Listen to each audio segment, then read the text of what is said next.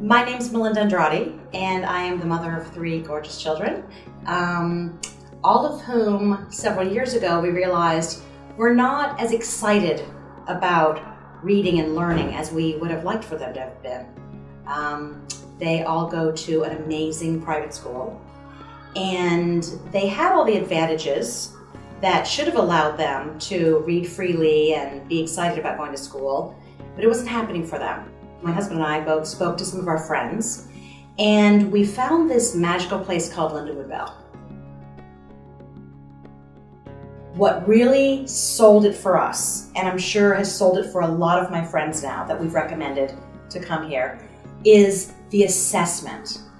The assessment for me was one of the single most kind of revolutionary days in the lives of my children and I. When we sat down and looked at the assessment that my children had done, it was empowering because I finally understood that these are the gaps of knowledge that my children have. Lindamood-Bell is the bridge to be able to learn what they hadn't learned, to be able to acquire the new skills that they needed, and to be able to move forward and to have success. It crystallized everything that my husband and I had seen over the past, let's say, 2 years.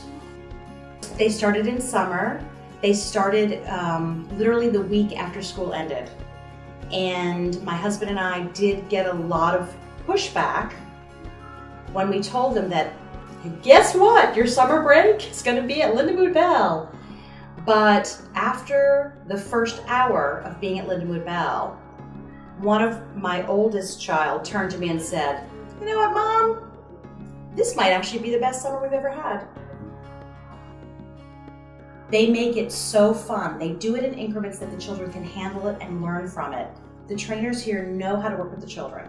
So when I say, my children were here for 5 hours today, that's not a typical classroom setting. They're not sitting at a desk. They're not staring at a blackboard.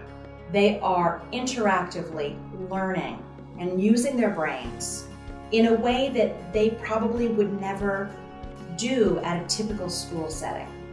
That's the key.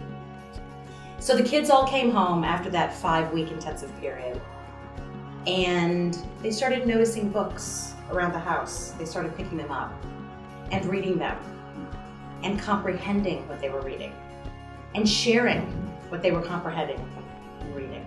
So that pretty much was a game changer for us. I think for my family, it did create a spark of magic that we're hoping will continue to lead to a long love of reading.